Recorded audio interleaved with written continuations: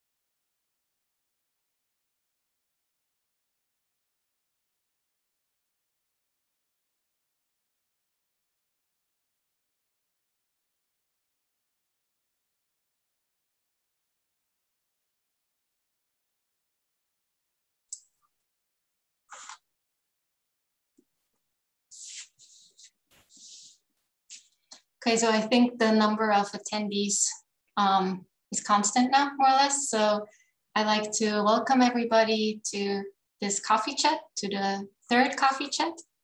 I'm just gonna share my screen.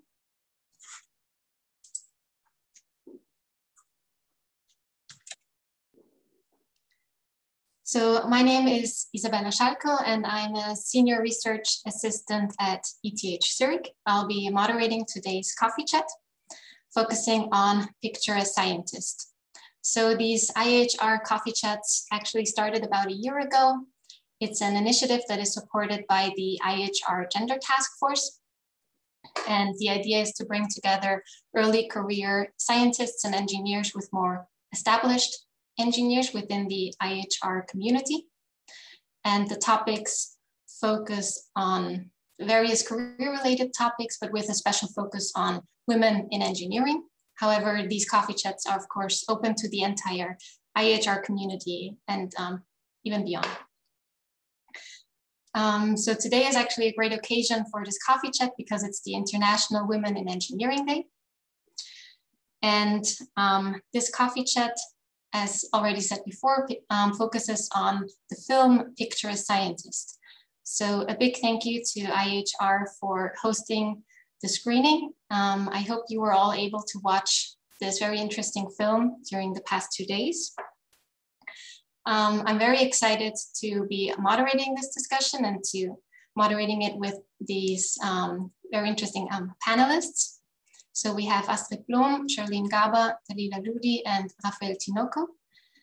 And I think it'd be great to start off the coffee chat with a brief introduction by the panelists. So Astrid, if you could go first. Sure, thanks Isabella. And also thanks to Elsa for organizing this session. And thanks for the invitation. So my name is Astrid Blom. I'm an associate professor in the Hydraulic Engineering Department of Delft University of Technology. I'm also head of the Rivers and Ports group over there. And besides that, I'm a coordinator of a master track, the master track Hydraulic Engineering, which is part of the program in civil engineering. I have included a small resume here, but what is maybe even more interesting than what is listed, what is not listed, because I've had to deal with a period of long-term illness, which obviously you don't see from a CV, but it does make someone struggle, or it can make someone struggle a bit more intense. Next, please. Thanks. My overall research objective is to increase our understanding of fundamental river processes aimed both at natural rivers, but also engineered rivers. And I've included a print screen of three relatively recent publications that I'm most proud of. And they all deal with the long-term response of rivers to anthropogenic or natural causes of change. Next, please. And then something that I'm even more passionate about, which is outdoors activity. So I love to go and hike, and I also love to go mountain biking in mostly mountainous places, outside of the Netherlands, of course. Thanks. Yeah, thank you very much, Astrid. Charlene, do you want to continue?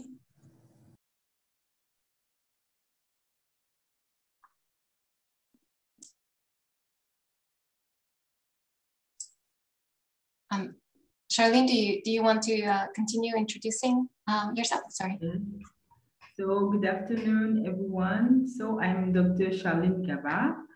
I'm a specialist in climate change and water resources, and especially hydrological modeling.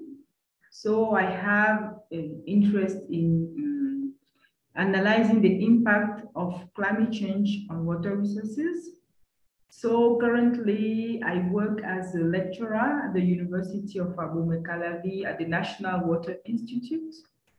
And I also do research on water resources management, climate change, and a special focus also on sanitation and hygiene. Yes, so thank you. Thank you.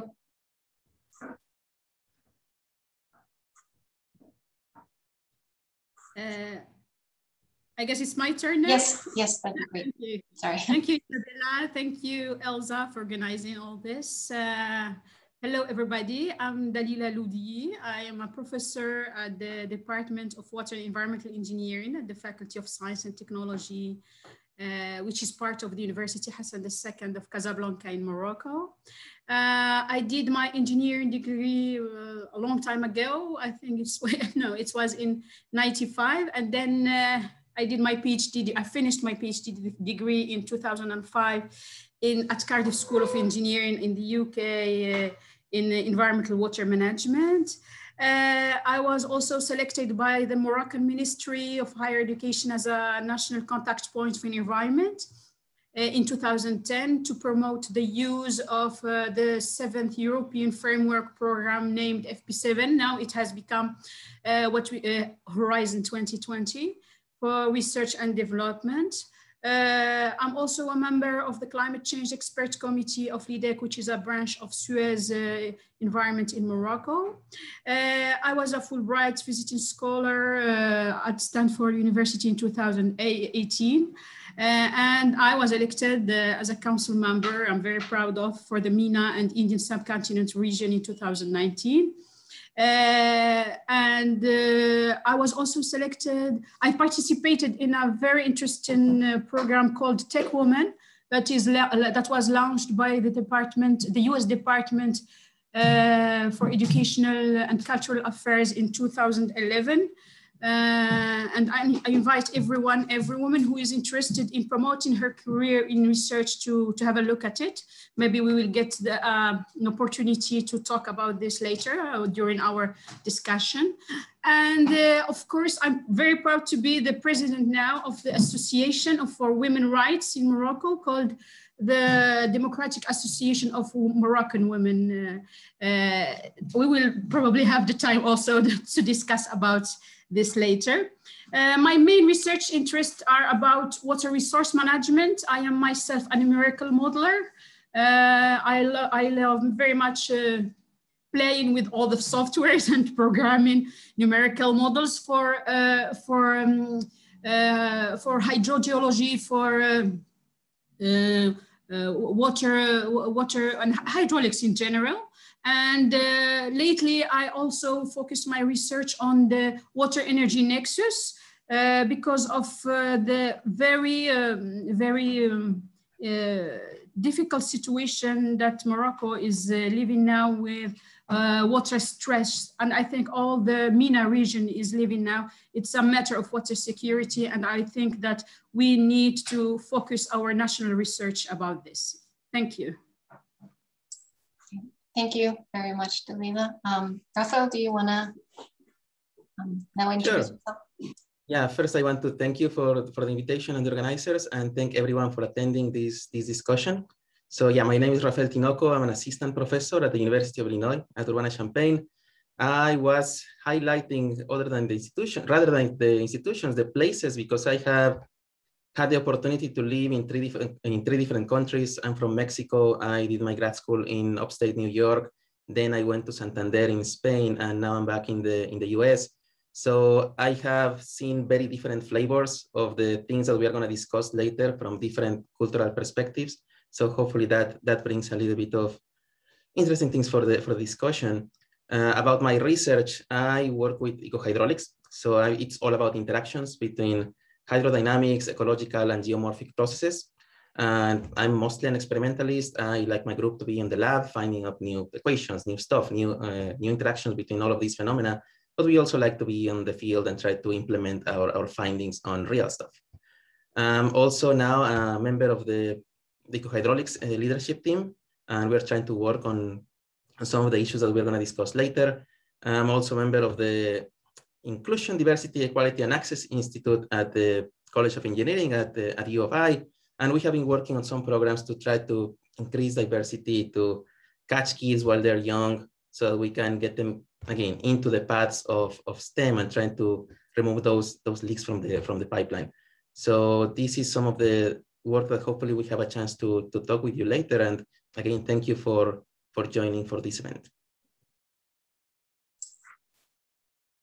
Great, thank you very much for introducing yourself. I think that's your CVs and what you've done so far. It's very interesting, and I'm looking forward to hearing your thoughts on the film and also on potential actions that IAHR could take or universities. So the agenda is that now we're just going to start with an open discussion. So I'm inviting all participants to ask questions using the Q&A box. And then I will read them out loud to the panelists. And then depending on the amount of questions, some of them may also be answered using typed in instead of talking. So, and then we have some closing remarks at the end. So I'm gonna stop sharing my screen. And I think we can, I'm just gonna start to kick off the discussion. So I thought the movie was very interesting, but what was very compelling to me, or very fascinating, was the illustration of this iceberg, where they illustrate sexual harassment that women or minorities are facing in academia, and that the 10% like above the water level are like unwanted sexual attention or coercion or something like that. But the majority is actually the 90% underneath the iceberg related to emails that are maybe in a tone that's not appropriate, or being mistaken by a custodian or something like that.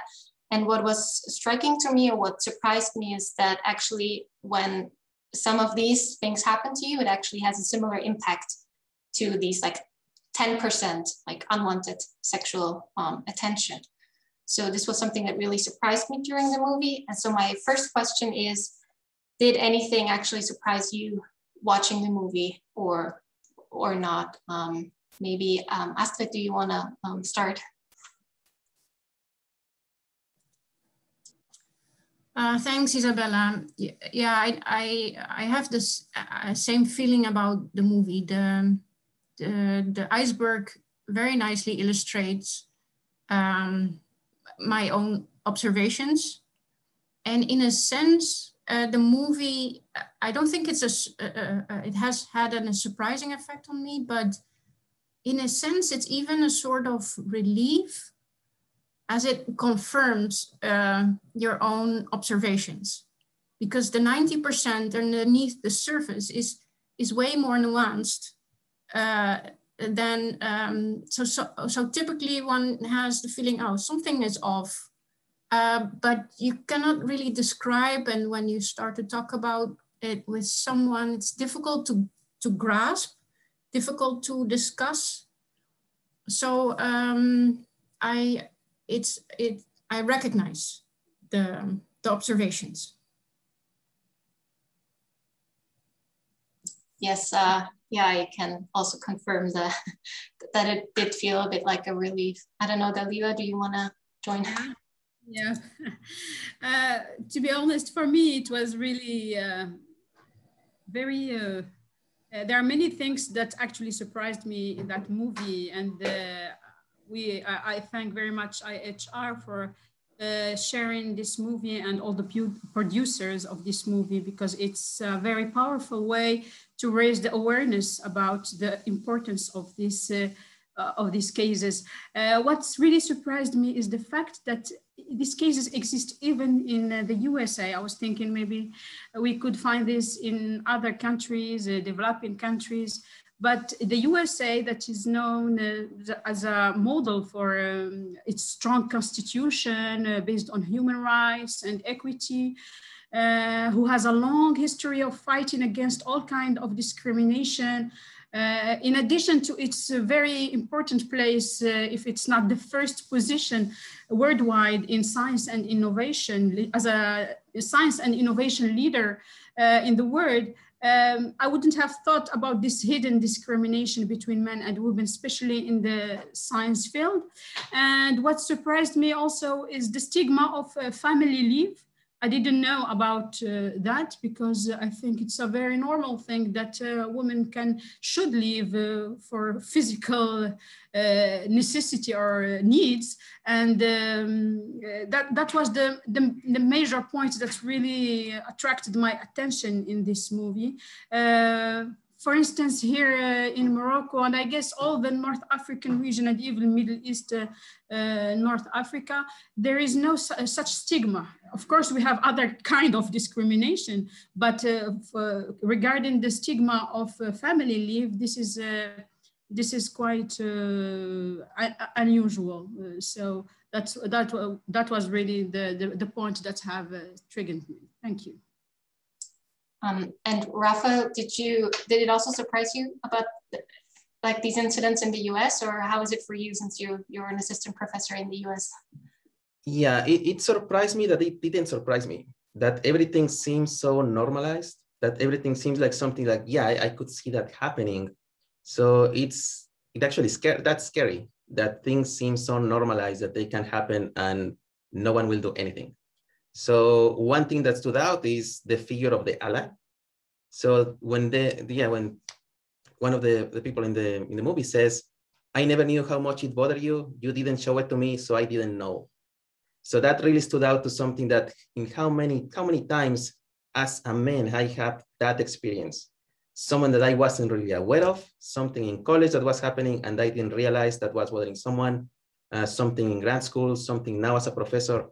So really, even if it's not surprising that it's not an eye-opening movie to things that we didn't know that they were happening, but they really open your eyes to think that you weren't really paying attention to. And I think that's one part of the most important things that this movie can do for us. Yes, I also think that I think it was Dr. Adam Lewis, the ally during the sexual harassment that Dr. Jane Bolenbring experienced. And I also found it was stunning to see that he was surprised, because what she told, it seemed so obvious from a viewer perspective. Charlene, was there anything that was surprising to you when watching the movie?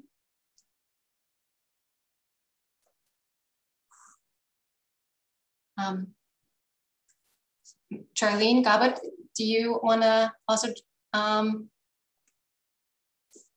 share your thoughts on what was surprising during watching the movie? Okay. Maybe I'm just gonna chat and ask her afterwards. I'm not sure if, I hope you can all hear me. Yeah, so then I'm just gonna continue reading a question.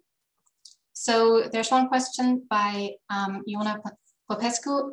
So triggered by answers of the three panelists on Isabella's question, I was wondering how much in each of the panelists' country do they think their own university looks seriously at this issue and tries to address it? For instance, through imposing percentage to reach in hiring women in academia. I don't know, Rafael, do you wanna go first? Yes, so let me just read it.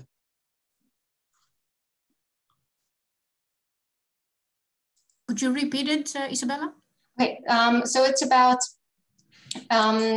she's wondering if in your university, do you think that this topic is actually being addressed? So for instance, by having imposing a percentage of female being hired.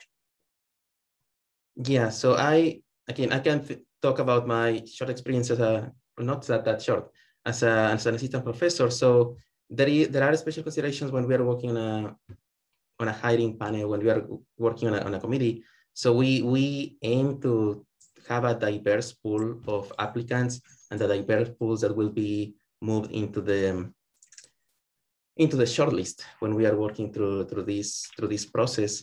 I don't think there's a fixed percentage that we are trying to achieve. I know that there are efforts, that there are programs to try to increase those rates of representation. I don't think it's as a goal that we have to hire this type of people for the next cycle. So there's always trying to get this diverse group, and then the process goes as it goes. In terms of, again, it's hard to mention how it goes in the country. I think it's very institution specific, again, depending on the university, depending on the state even. So it's hard to get like a general answer. I think people are taking it very seriously whenever there's this type of accusations, this type of problems. I think we're raising awareness, but there's still a long way to go. But I think that we have seen some progress, especially since the past year, that hopefully we don't lose the momentum.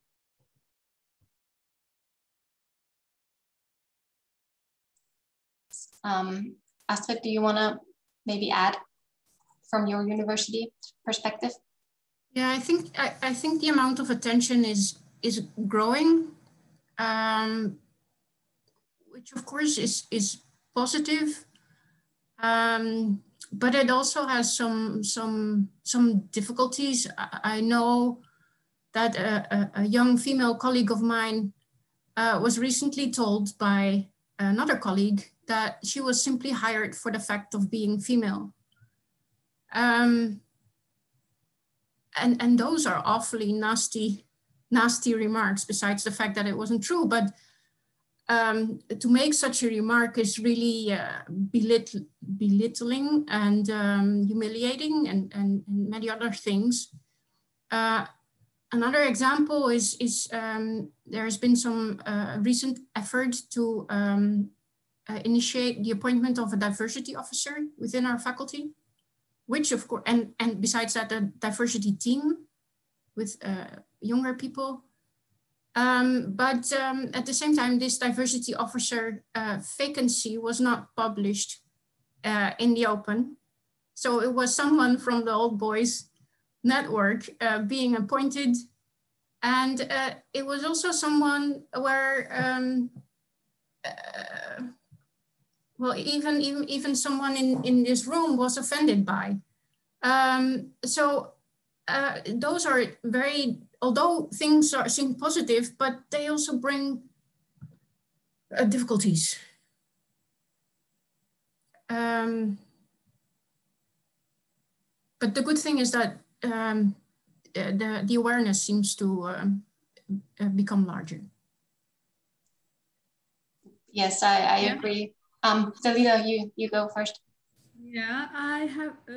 I would like to share with you a few figures because the one has asked for the measures or how much aware our universities are in our countries. To be honest, it was actually the feminist movement in Morocco that has actually attracted the attention of the Ministry of Higher Education about the fact that there were no women presidents of university. We have, since our independence from in 58, we had around 12 universities in whole Morocco for 33 million population. And we had, during more than 60 years of independence, only one female that was president of the university. And lately, because our fight, and we made a lot of lobbying at the parliament, at the media, and we had a result. Now we have 2 women that are president of university out of 12, which is a good thing for so far. The other thing is that we opposed a few data, and I must underline and highlight the importance of gender disaggregated data. This is something that is very lacking in many countries, especially like ours. And we are lobbying to have gender disaggregated data for each sector, whether it's in education, health, all the sectors. And for instance, we are now running a project which is funded by the European Union called Target for promoting gender innovation and research. And the partners are from 7 countries from the whole Mediterranean region, from southern and the northern Mediterranean region. And we made some statistics about the genders and the female positions within universities from these countries. And among my university, there were some figures. Let me just find it. It's the women in my university were found to be overrepresented among university graduates. It's more than 50%. We have 52% of female graduates. And they are well also represented in administrative function. It's about 41%. However, women remain underrepresented in top teaching and management position. They account only for 33% of teaching staff. At the lowest university position, which is associate professor here in Morocco. And what we found, it's only about 18% become full professor at the end of their career. There is likewise an evidence of a problem which is not very visible at the university management level and the career development of women here in Morocco. And we found that mostly because we associated also social researchers, social science researchers with us in this project, to make some questionnaire and find out the reasons why we find this different figures, especially at the promotion of the career of women professors and researchers. And we found it was because of course, the cultural aspect, but also the difficulty to make a balance between professional and family,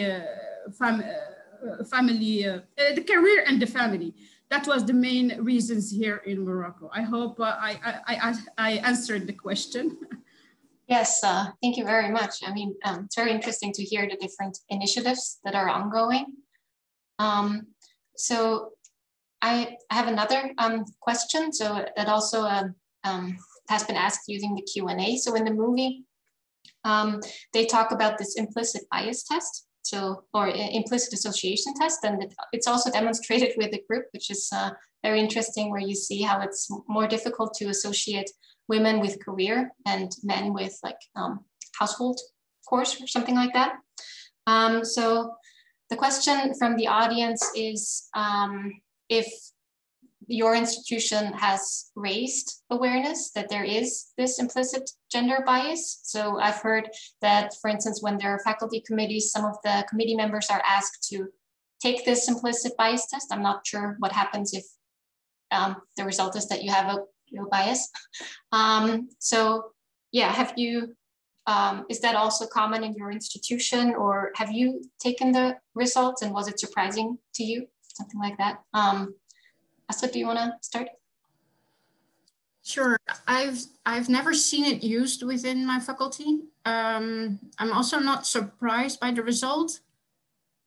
And I didn't take the test myself, but I'm pretty convinced that my result would be similar, which is disappointing.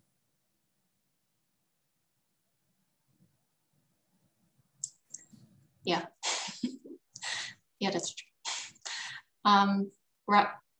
Rafael, do you, or Dalila, do you want to? No, you can go. No, it's fine. I was going to talk. Okay. You got Dalila. Okay, thank you. I was just, I tried to take the test actually, and I did it, and I found that the results said that your data suggests a moderate automatic association between me and woman, and your data suggests a weak automatic association between not me and men. So this is for me, it was the first time I've heard about this this test, and I am glad that I have taken it, and I will talk about it around me, but I have to look a little bit more deeper inside this questionnaire, because I didn't catch all the aspects, especially the social aspects of it.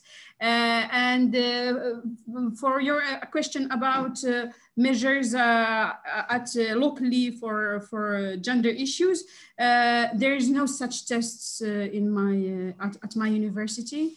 I have to say that we have also a language barrier. You know that Morocco has the second language is French, and it's difficult to take tests like this, although we are trying to convert all the system to English language, but it is difficult to bring people to collaborate and to participate to this kind of tests.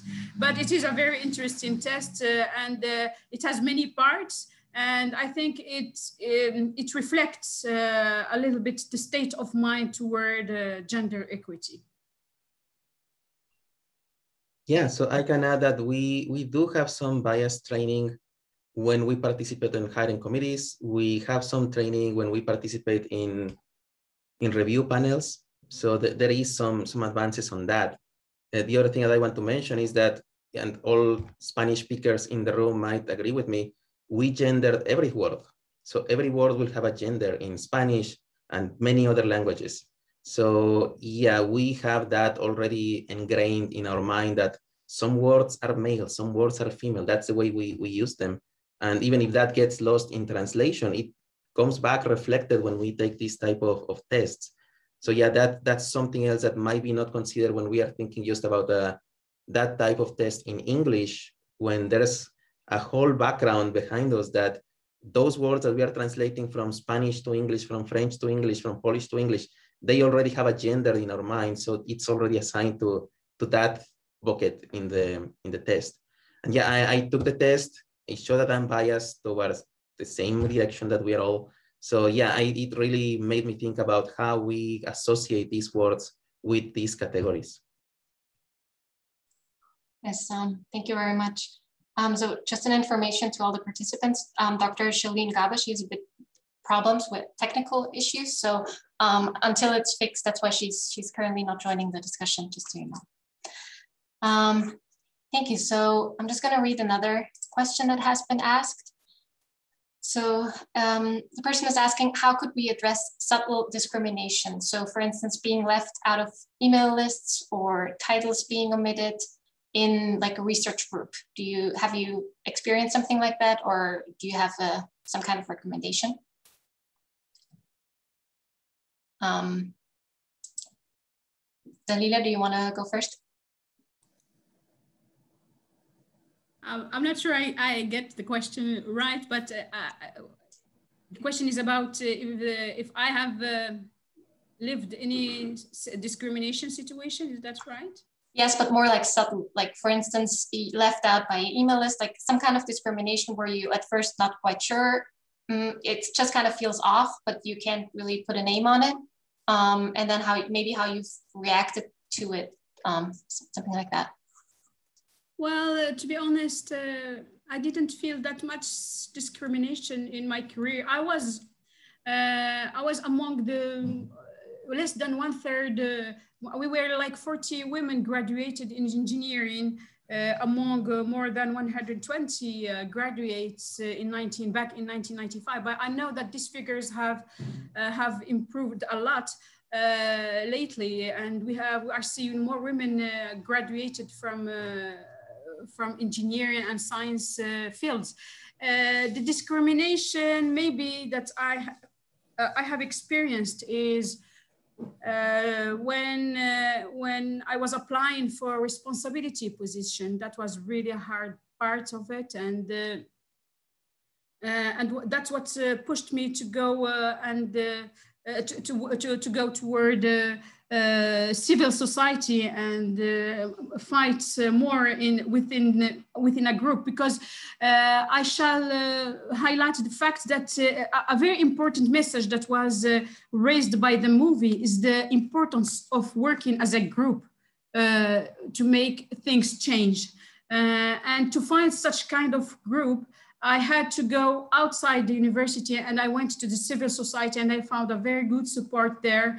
And I have to say that we made also great changes, and we had an impact, which means that things are still feasible. And I mean, when we want, where there is a will, there is a way, as we say. So we made a change at the legislative level, and the law has changed for elections. It starts there. It starts somewhere. It has to start somewhere, and then it's coming slowly from top to down to all the sectors, including education and research. So we have changed the law, and now we have the system of quota for the parliament, for legislative elections, municipal elections, which is a very important thing. I haven't succeeded yet to put this quota within the university, at the level of the university, but I think things are evolving slowly but surely. And I have to emphasize on the fact that we need to work as a group to make things change. Yes. Okay, Astrid, do you want to? Yeah, I think this is a very good question by Gudrun. I think it's also one of the most difficult topics, the subtle discrimination, because it's difficult to pinpoint. Also difficult to address with people. I've experienced examples myself, for instance, when representatives or a representative name needs to be proposed, for instance, related to climate change and or climate change related research, then a name needs to be proposed from our department, and that it's always, you know, among the same names. Things like that, then of course you cannot tell what the background is. And another example is when you're in a meeting, in a management team meeting, and the point that you make is not being recognized. And then, you know, after a few minutes, another person, usually white male, older generation, makes the same type of remark, and then it's fully recognized and fully confirmed by everyone. So, and this does not, yeah, it's not single locations, but it's still difficult to pinpoint. And I have no real answer to Gudrun's question and how to tackle it and address it. I try to speak up sometimes, not always, because easily you get labeled as being an activist or activist type of person. But when I find the situation sufficiently important, then I do speak up. For instance, with this appointment of the diversity officer, I did speak up. My message did reach the dean. And then the simple remark is made, yeah, people deserve a second chance. You know, there's always excuses. So I don't have a real solution to this. Okay, thank you. Rafael, do you want to add something to that? Yeah, I agree that this is a very difficult problem because we are dealing with the big chunk of the iceberg. So all of these that, and again, I don't like to call them microaggressions because everything can seem micro if you look from far enough, but the person in the receiving end, it doesn't feel that small. So all of these things that happen every day, that happen continuously, again, we can try to lead by example, raise awareness, but they are still embedded there on that culture. So small things that we can do, again, trying to do the extra mile. I might have a best friend colleague here, but if I'm addressing them in an email where I'm addressing other students, it's not going to be by first name, it's going to be by their title. And again, it might not sound normal for someone that wants to be addressed as in a first name basis all the time, but let's try to generate those type of recognition so that, again, for someone that knows that I don't care that they call me doctor or for my first name, but let's make sure that people get recognized by their title. So those type of things that, again, some people might find that, yeah, I don't care, but it really has a toll when it happens every day on a person. So those small things, as long as we keep raising awareness, as long as we keep, again, as individuals doing that small little part that might seem not very important for some, but it's really important when we look at the whole picture, at least we can try to make that dent on that iceberg. But yeah, it's just identifying all of those little things for all of those different groups. It's really hard. And trying to solve all of them, it takes all of us. And that's why I think that having this type of inclusive events when we can reach out more people to, again, inform there's a problem and we need to make sure that we all know it. Maybe I can add, Isabella, is that okay? Sure.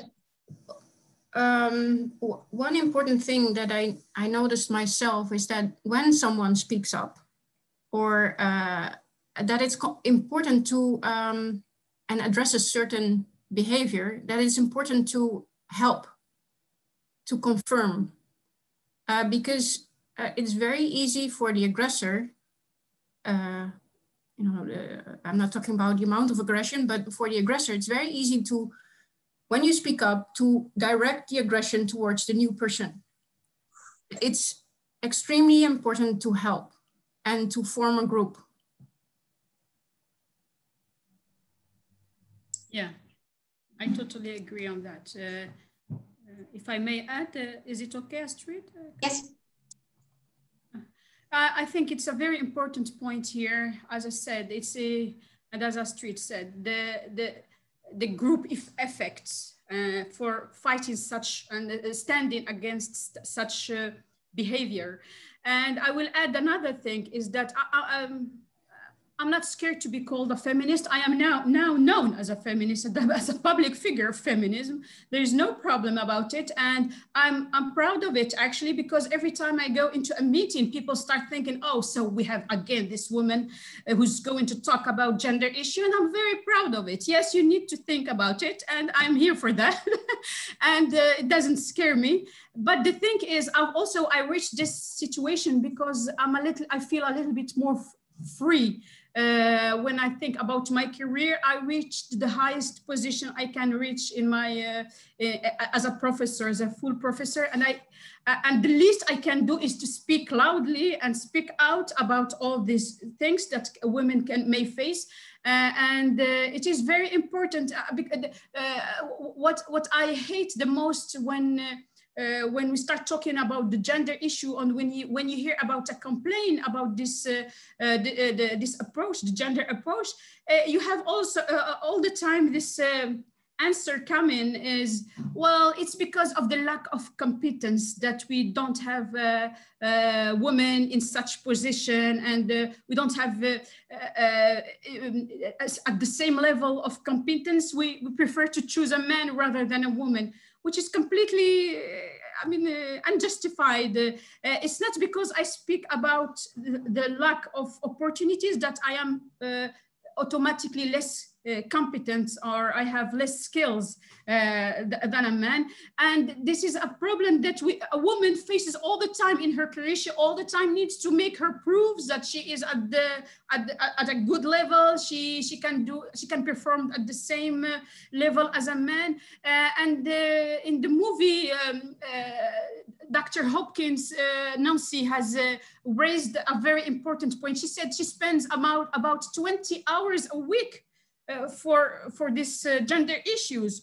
This is something that she could have invested in her career and make more progress in her career. And for us, because of the fact that we are female, we need to make progress in our career, but at the same time, give more time to prove that we are worth this importance, worth what we are having. And this is not fair, but it is worth to do it because we need it's for the sake of our girls, our next generation. And if it has to take this amount of time from us, then we have to do it.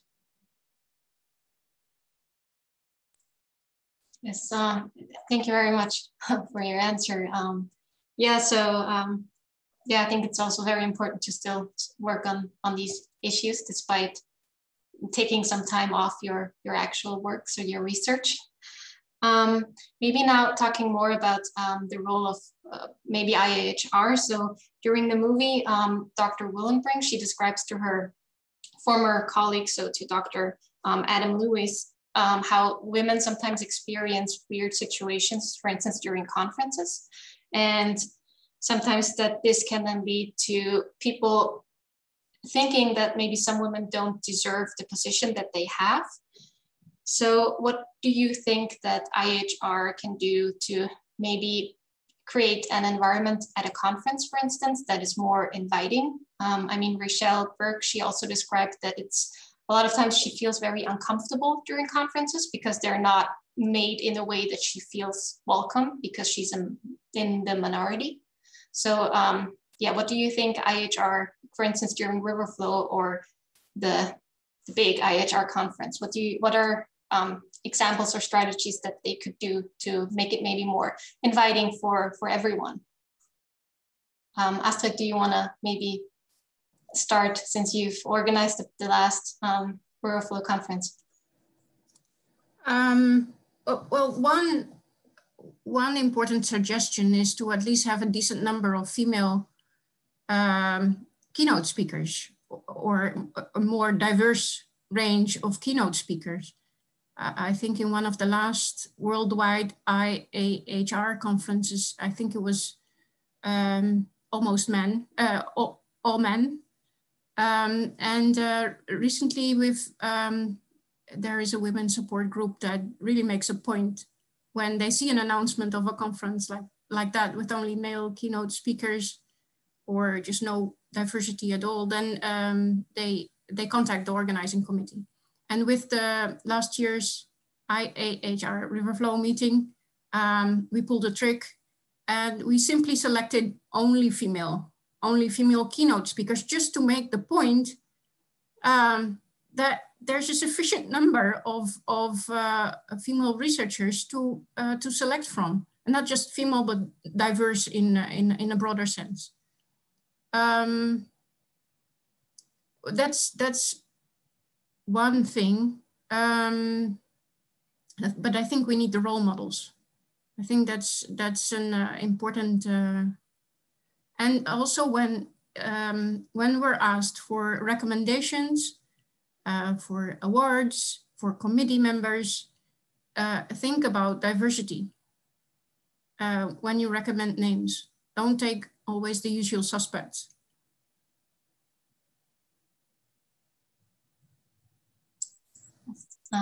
Thank you. Dalila, do you want to maybe share your experience also, since you're a member of the IAHR Gender Task Force? So. That's right, and we are 8 members of the gender, the task force on strengthening gender equity within IAHR, and we have done really good progress about gender issues. And I think that's one of the key, for instance, in conferences for IHR, as Astrid said, yes, we need to have more women as panelists in all sessions. And we don't want to have a special session for gender issues. No, we want to have it transversal in all sessions with at least one woman panelist for each session. I think that we need to think a little bit more about the presence of women in the organizing committee or scientific committees for these conferences, having females as members of the juries for any prize that will be organized within the congresses or conferences. We need to think about also recognizing females' work in research. Lately, we've done, I think for the 85th anniversary, we published something about gender issues in hydrolink. Yeah, I think that IHR is doing really a good progress toward the gender issues. And I think for the conferences, yes, it's sure that we need more women panelists and more women in organizing committees. If I want to talk about a general level, I mean, general measures outside the IHR, I think that at universities and higher education, quota system doesn't discard competences. No, it's just a way to promote more women in governance structures within this institution, research institution, to make a systemic and sustainable change within this institution. And I think we need also to think about some cultural activities and educational activities. And when I say about education at the level of the university, but the education also at the level of peoples, and give more role models for these peoples to see that success in research and education and career can be a female word. Yeah, great. Thank you. So Rafael, do you want to add some ideas? Yeah, I agree that representation matters. And I think the organizers of sessions and events at IAHR are moving in that direction. I think we just need to be careful to not create a different category. And again, just as Astrid was mentioning before, with the whole idea of you were just hired because you are a diversity hire, you were just hired because you're a woman. Then now it's you just got a keynote because you're a woman in this field. So we need to make sure that we normalize all of this, because it's so complex that every step that we try to move forward, there's always going to be some pushback. So we just need to be careful with how to navigate that as an institution. And also we need to have some mechanism for accountability. Again, all of those stories about misbehaving in conferences, again, we cannot rely on people posting their experiences on Twitter to find out that someone is doing that in a conference. So there has to be some mechanism so we know if people know that there's one person that does the same every single conference, why do we need to wait until 20 years later it comes up in the news so that everyone says, oh yeah, I knew that guy, he was doing that. So again, some level of accountability on the institutions that it's easy to report these type of issues would go a long way. And yeah, just trying to make all of these events more accessible. Now, after this year, we know that some people will prefer to do it online. Some people rather go directly to the in-person events. So let's try to make it more accessible for everyone that feels comfortable in their own way on these conferences. Yeah, thank you very much. Those are very interesting additions. So I'm just gonna continue maybe reading one or two more questions. Let's see, depending on the time. So Adina, she asked the question that it's interesting how the professors in the film with the longest career fought for equal research resources, whereas younger professors now face more intersectional discrimination. So not only because of being female, but also due to their race or sexual orientation, for instance. So do you think that the challenges as female researchers are now getting more complex, or in general for researchers? Rafael, do you want to start? I don't have enough data to talk about that in detail, but I think that it becomes more complex because now there's a more diverse group. So as the field becomes more diverse, there are specific problems that different groups are going to have in their careers. So yeah, if we talk about space, when it was, I think, between white men and white women at the beginning, and now we are seeing people of color and Black women. So it comes with all of these different challenges. So it's not just that the field is creating those challenges, is that those embedded challenges by different groups, it's just getting into academia. So it's, again, very, very complex, very hard to address. But yeah, the first thing is to try to recognize that it exists and try to find out ways to address it.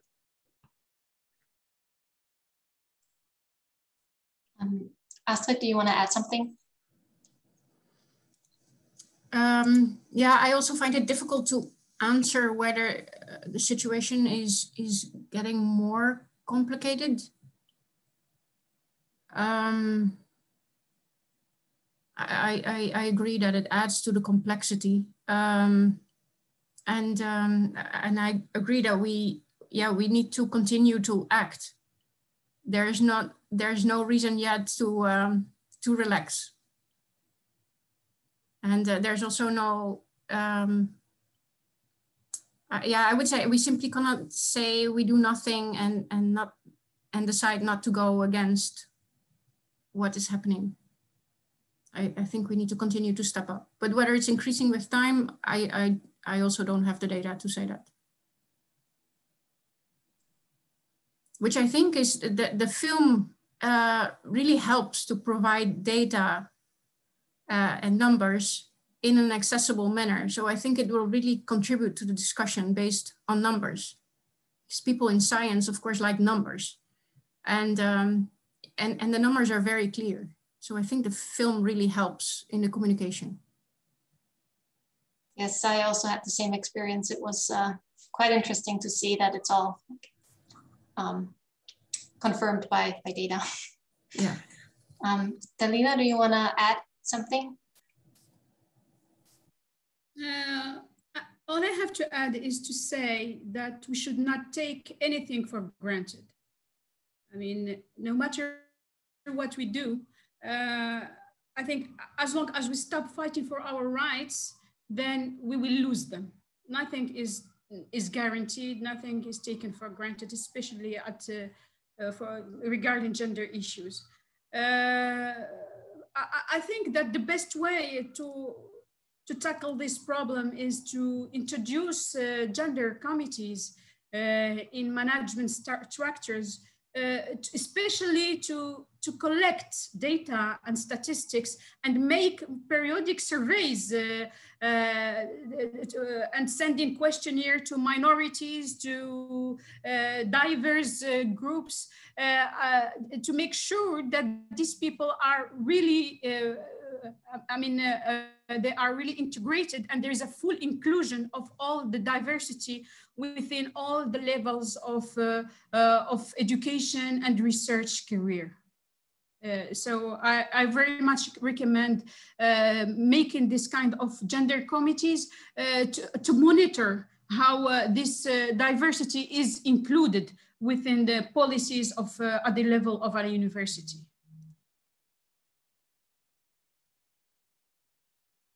Yeah, thank you very much. I think it's very important what you said, that it's not an option to take this for granted, and it's important to keep working on it and try to improve whatever system we're in, depending on, so either a research group or if you're higher up an institution or organization. So unfortunately, we're already out of time. There have been lots of questions that we're not able to answer. So I think this demonstrates that it's a topic that it's very interesting for the IAHR community. And from my perspective, it's great that there's now this IAHR Gender Task Force that really highlights this topic and tries to improve the situation. So thank you very much to all the participants and especially all the panelists for sharing your views and giving some advice to the IAHR community. And of course, thank you to the IAHR for supporting this coffee chat, and also to Elsa and Theo for organizing this. So I think now we're at the end of this coffee chat. A happy International Women in Engineering Day again. And I hope to see you again to the fourth coffee chat that will be announced in some months. So thank you, Isabella. Thank you. Thank you. Thanks for hosting. Sure. Welcome. Thank you. Goodbye, everyone. Bye-bye. Goodbye, everyone. Bye.